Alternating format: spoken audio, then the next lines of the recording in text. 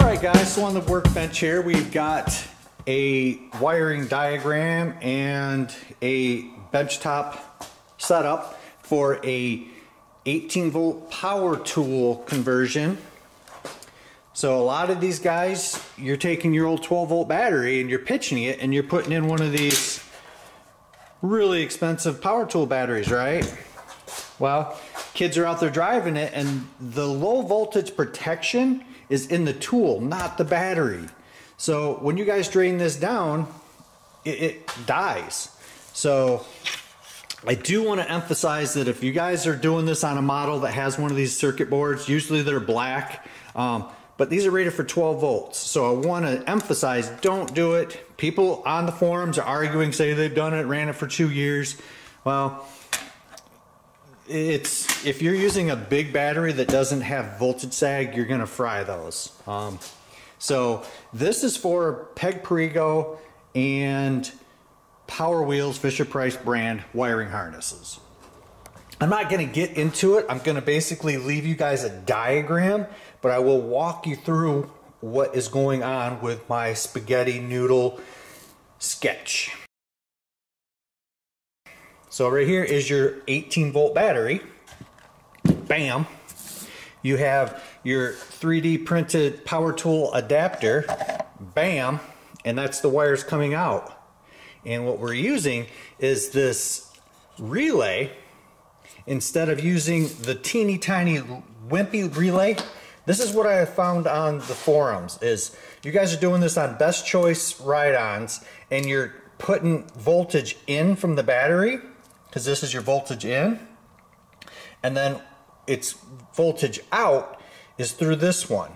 And what you're doing is you're frying this relay because it can't have that high of an amp draw. So this is rated for 40 amps. Pretty simple. Right here is your relay, guys. So the 85 and 86 are the coil, and I just tried to explain this on the forum to guys, which motivated me to make this little video. Basically, this is a switch. So when you have power going to this, right here, there's a negative and a positive. And when it's activated, which is, I'm using a key, and I'll get into that, which turns it on. Okay, so that's where we're taking the amps. Basically, it's just opening and closing this circuit between 87 and 30. Okay, so when the key is off, it's not drawing any power, right? But when you push the gas pedal, okay, from right here, so power's allowing to go. This is your foot pedal right here, this guy right here. See the resemblance? I got it all labeled white, red, and orange. Sorry, the Sharpie was a little fuzzy there. So power is traveling through, and in the switch, hopefully you guys can see that. The top one is normally open, okay? So there's nothing going on with that. So when you press this plunger, boom, it closes the circuit, right? So power is going in, clicking, and then it's going out to your shifter, which is right here. And the power goes into the center pins of the switch, guys. That's where power comes in. And then it's flip-flopped over. See the diagonals here? When they're crisscrossed, that's reversing polarity, so you get reverse. And this is from a 6 volt Corvette, so it doesn't have the high and low speed, which changes it from series to parallel. Totally different video. So all you need to know is follow the red and black. And here is where the videos that I watched to try to share with people lacked details. Okay, for one, and this is an upgrade. So back in the day, before Power Wheels got cheap, this is a resistor. They used to install a 0.47 ohm resistor in there. So the orange wire coming out of the pedal right here, going into the shifter, we cut that and we installed a 1/2 ohm resistor. So what that does is it resists the resistance of the wire to short the motors because it's electro braking. So when you let off, it dampens the braking, because that's where kids are braking the gears, is it slams on and it literally skids the tires. And people that are putting on bike tire treads or traction, they're just braking the gears. So that goes there. That's what my poor diagram, because I kind of actually forgot to put it in the diagram. But that is the green resistor, and I will have a description in the video for the link. Okay, so that is going out to the shifter, and then from the shifter it goes back to the motors, which isn't in this diagram right here. That would go off this way. Okay, so and I also talked about the breaker here, because in the stock battery, the breaker's there, so you have to add that so you don't fry your wiring. So on the negative, you have it going into this breaker, out, and into the shifter.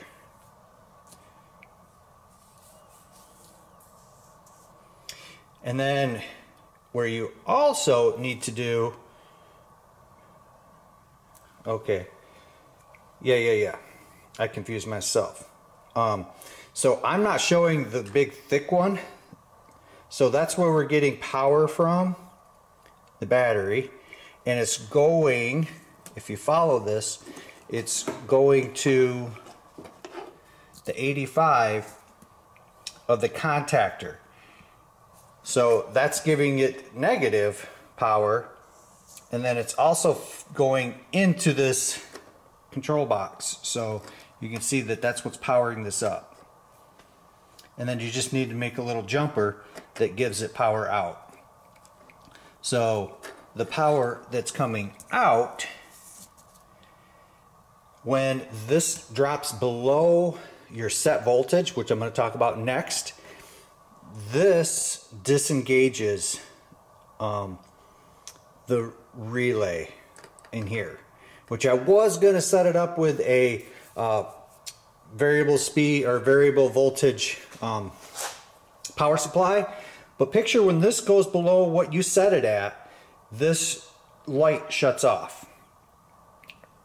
Okay, but this unit stays on, which continues to drain your battery. And this is the other change that I made up here, where it goes in. When it dies, the kids will need to shut the key off. Boom.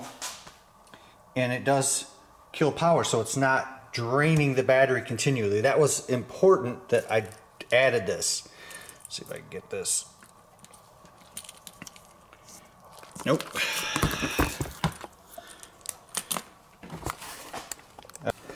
Alright, so adding the switch is very important, because what if the kid dies and the kids just leave it out there and you're at work for another 8 hours, or you're, you know, whatever, you're at grandma's, or the kids are at grandma's. It's going to continue to drain your battery, and it's pointless to have the low voltage protection when it's continuing to drain down, even though it's a small amount. Okay, let's talk about the settings. So this button right here, this is the low voltage cutoff setting.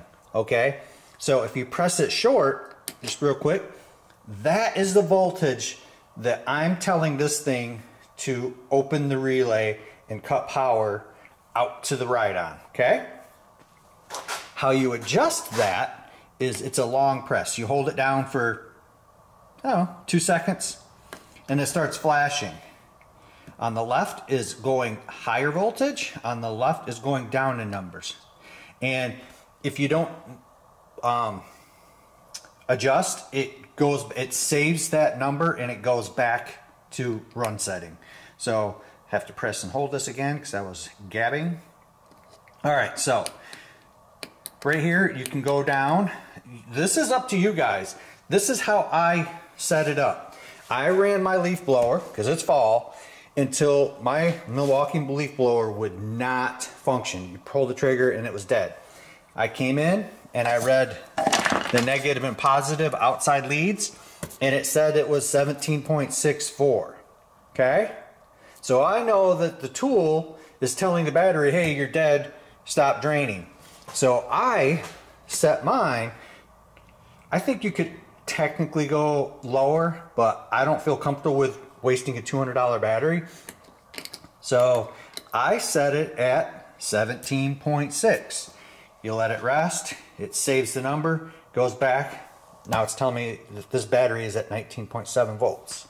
Okay, so say your kids are going up a hill and it's drawing a bunch of amps, sagging the battery, or it's really close to being dead, and this thing clicks off. Well, they're stranded right there, right? So this one right here is the reset volts. It's telling you how high this voltage needs to be before this thing is reactivated. So you just quick tap. I have it set at 2 volts. So if it's at 17.7 volts, so basically you take that number and you add it to, so 19.6, and this will reactivate. So yeah. I see a lot of videos where people are doing it at 1 volt. Oh, that's up.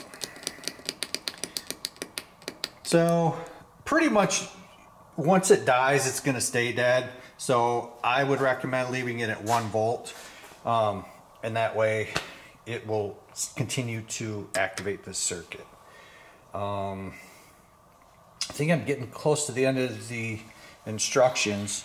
A lot of you guys are pretty tech savvy and you can make your own 3D printed adapters. I'm sure that there's files out there.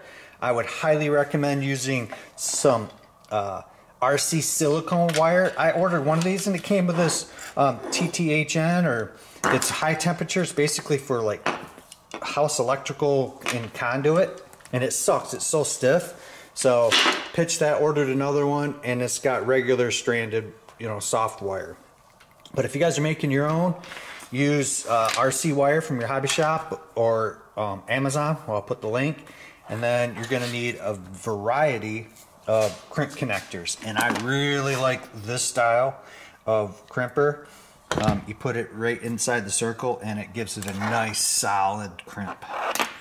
So if you are doing this upgrade for the brake resistor, it comes like this. And you will have to have some soldering knowledge to solder on little whips, and then you can crimp on and put it in your harness.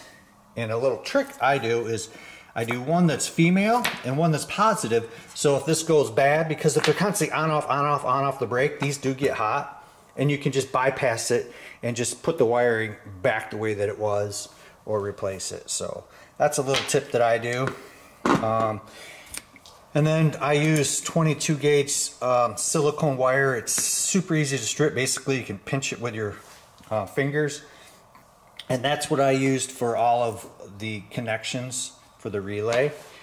And this is a quick tip. I really like these. They're piggybacks.